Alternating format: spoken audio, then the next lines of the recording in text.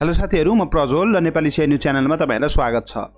आजको दिनमा चाहिँ हाम्रो नेप्से इन्डेक्स एकदमै पोजिटिभ देखिएको छ। 54.54 अंकको चाहिँ हामीले इन्क्रिमेन्ट देख्न सक्छौं भनेदेखि कारोबार रकम चाहिँ एकदमै राम्रो आएको छ है। 8.02 अर्बको आएको छ र आजको दिनको मेन हाइलाइट भनेको चाहिँ धेरै पछि चाहिँ हामीले 8 अर्ब पछिको कारोबार देख्न पाएका छौं। बजारमा 8 अर्ब माथिको कारोबार नदेखेको चाहिँ धेरै टाइम भएको थियो र कारोबार रकम सँगसँगै बजार बढ्नु भनेको चाहिँ कारोबार रकम बढ्नु सँगसँगै बजार बढ्नु भनेको एकदमै पोजिटिभ सिम्पटम हो, एकदमै राम्रो सिम्पटम हो।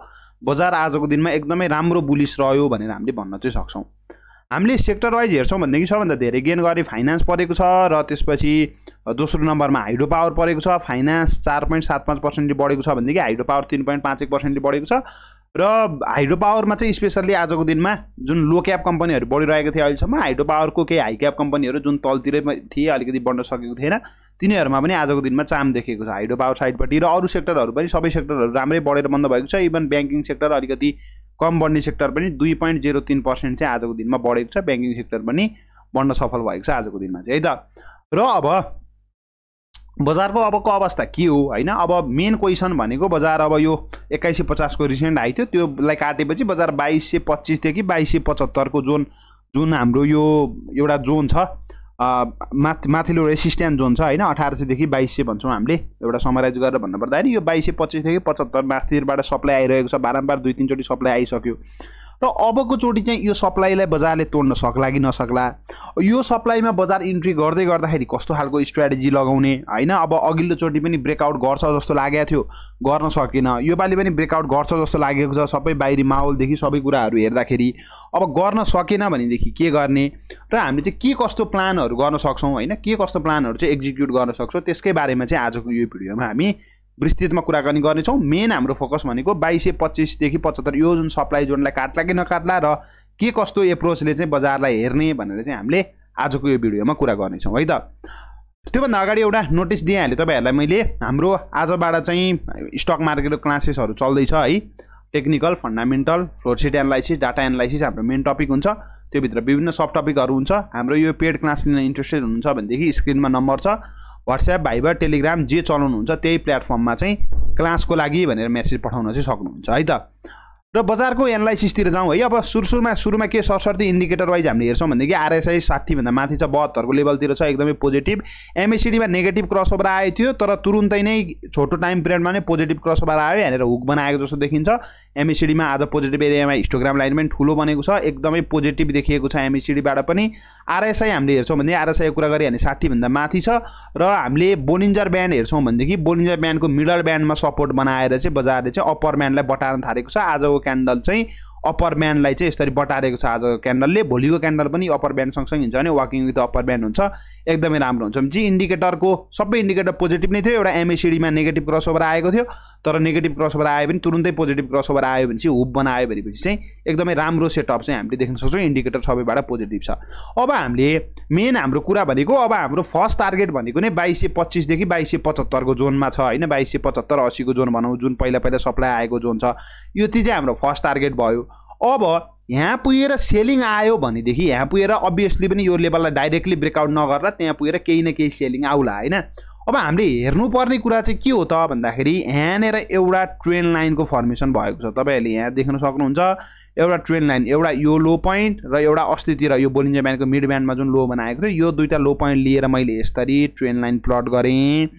यसरी ट्रेन्ड लाइन प्लट गर्दाखेरि अब हामीले यहाँनेर के देख्न सक्छौं, यो 2225 देखि 75 को जोन जुन छ, यो 2200 प्लस को जोनबाट बजारले रियाक्ट गर्छ, त्यहाँबाट सानोतिनो रेड क्यान्डल बनाउन सक्छ। हामीले मेन फोकस गर्नुपर्ने कुरा चाहिँ के हो त भन्दाखेरि रेड क्यान्डल बनाउँदाखेरि करेक्सन आउँदाखेरि यो तलको यो ग्रीन कलरको ट्रेन्ड लाइन ब्रेक हुन भएन। यदि ग्रीन कलरको ट्रेन्ड लाइन ब्रेक भयो भनेदेखि हामीले बजारलाई नेगेटिभ अप्रोचबाट हेर्छौं तर करेक्सन मात्र आउँछ, यो ट्रेन्ड लाइन मेन्टेन भइराख्छ भनेदेखि चाहिँ हामीले चाहिँ बजारलाई चाहिँ के गर्न सक्छौं त पोजिटिभ एप्रोचबाट नै हेर्न सक्छौं। 2200 भन्दा माथिको जोनमा चाहिँ बारम्बार यो 2200 तिरको जोनबाट सेलिङ आइराछ भनेदेखि अभियसली पनि त्यहाँ रियाक्सन गर्छ बजारले।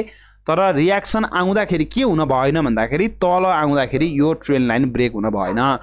करेक्सन आउँछ र यो ट्रेन्ड लाइन जबसम्म मेन्टेन भइरहेको छ बजारमा बुलिस भएर बस्ने, यो पालि ब्रेकआउट गर्छ भनेर बस्ने, ट्रेन्ड लाइनलाई यदि ब्रेकडाउन गरिदियो तल आउँदा भनेदेखि चाहिँ हामीले के गर्ने त, यो पालि पनि ब्रेकआउट गर्न सकेन, बजार फेरि एकचोटि तलतिर आउने भयो भन्ने तरिकाले बुझ्ने भने चाहिँ हामीले अहिले आजको बेलामा फन्डामेन्टल सबै माहौल हेर्दाखेरि यो पालि चाहिँ ब्रेक गर्नुपर्ने हो जस्तो नै देखिन्छ हैन।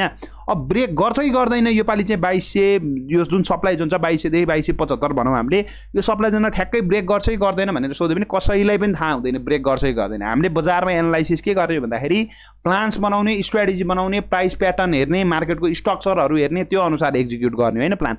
अब माथि जाँदाखेरि यो जोनबाट रेड क्यान्डलहरू अभियसली पनि बनाउँछ हैन, त्यो 99.9% कुरा हो, चाहे इन्ट्राडेमा बनाओस् चाहे तपाईको डेली बेसिसमा बनाओस्, यो जोनतिर रेड क्यान्डल बजारले बनाउँछ कुनै न कुनै जोनबाट है। अब भनेपछि यहाँ तल आउँदाखेरि ट्रेन्ड लाइन ब्रेक भयो भनेदेखि नेगेटिभ, तल आएर ट्रेन्ड लाइनतिरबाट फर्किन्छ अथवा ट्रेन्ड लाइन भन्दा मास्तिरबाट फर्केर लेभल ब्रेकआउट गर्छ, अझै तपाईको 2300 को लेभलमा कारोबार हुन थाल्छ भनेदेखि पोजिटिभ भन्ने तरिकाले हामीले बुझ्नु पर्यो।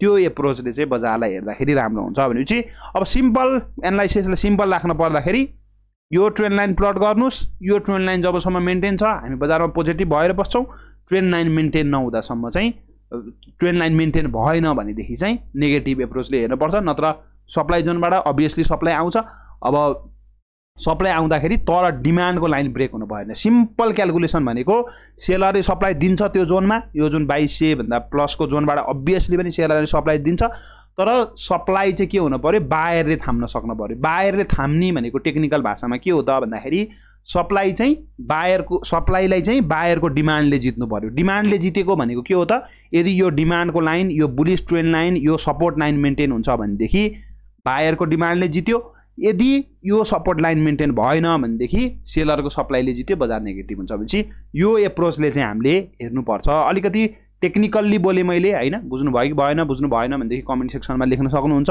यसलाई थप एक्सप्लेन गरौँला। हामीले अहिले तत्कालको लागि लगाउने स्ट्र्याटेजी भनेको सिम्पल एज द्याट, यो ट्रेन्ड लाइन जबसम्म मेन्टेन हुन्छ पोजिटिभ भएर हामी बस्नु पर्यो। अब सेक्टरको कुरा गर्न पर्दाखेरि चाहिँ अब सेक्टर बिस्तारै बिस्तारै रोटेट भइरहेछ है। अब यो लेभल ब्रेकआउट हुनुको लागि चाहिँ यो सब यस्तरी सेक्टर रोटेट भइदियो भने सजिलो हुन्छ। जस्तै अब हाइड्रो पावर र म्यानुफ्याक्चर मात्र बढिरहेको थियो, आजको दिनमा फाइनान्स हाइलाइटमा आएको छ हैन 4.7 र एकदमै अब आज अलिकति बढेको देख्दा पनि बेसमै भएको लेभल भनेको कमर्सियल ब्याङ्क छ। यदि कमर्सियल ब्याङ्क चाहिँ बढ्दियो, कमर्सियल ब्याङ्कमा चाहिँ केही राइज देखियो र इच स्क्रिप्टमा चाहिँ 5-7% को मात्र पनि राइज देखियो भनेदेखि 2 दिनसम्म चाहिँ यो लेभललाई चाहिँ ब्रेकआउट हुन सजिलो हुन्छ र यो लेभल ब्रेकआउट भएपछि बजारमा एउटा पोजिटिभ माहौल छाउँछ, सेन्टिमेन्ट पनि पोजिटिभ छाउँछ। त्यो कारणले गर्दा नै हामीले चाहिँ यही होप गरौँ कि यो पालि चाहिँ फाइनल हाम्रो 2200 को लेभलमा चाहिँ आएर फर्किने चाहिँ अघिल्लोचोटि फाइनल होस्, यो पालि चाहिँ ब्रेकआउट होस् भनेर हामीले होप गरौँ। त्यही नै चाहिँ हामीले अहिले तत्कालको लागि होप गर्ने हो। बाँकी त अब आफूले होप गरे अनुसारै हुनुपर्छ भन्ने छैन, मार्केटमा प्राइस एक्सनले जस्तो कुरा देखाउँछ त्यही अनुसारको प्लान चाहिँ आफूले पनि एक्जिक्युट गर्नु पर्यो। हस्, यति नै भने आजको लागि। तपाईँहरू चाहिँ हाम्रो क्लास लिन इन्ट्रेस्टेड हुनुहुन्छ भनेदेखि डिरेक्ट कल नलाग्न सक्छ, व्हाट्सएप, भाइबर, टेलिग्राम जे चलाउनुहुन्छ त्यसमै क्लासको लागि भनेर मेसेज गर्न सक्नुभयो। र तपाईँहरू फेसबुक पेजमा हेर्दै हुनुहुन्छ भने सिधै मेसेज गर्न सक्नुहुन्छ। हामीले क्लासमा के सिकाउँछौँ भन्दाखेरि चाहिँ 4वटा मेन टपिक हुन्छ, fundamental analysis, technical analysis, फ्लोरसिट analysis र डाटा एनालाइसिस भन्ने हाम्रो 4वटा मेन टपिक हुन्छ। क्लास हाम्रो 20-22 दिनको हुन्छ। यो चाहिँ हाम्रो पेड क्लास हो र हाम्रो क्लास चाहिँ बेलुका 7 बजेतिरबाट हुन्छ हैन। त्यो कारणले गर्दाखेरि लिन इन्ट्रेस्टेड हुने साथीहरूले चाहिँ हामीलाई मेसेज गर्न चाहिँ सक्नुहुन्छ। हस्, थ्याङ्क यू सबैजनालाई।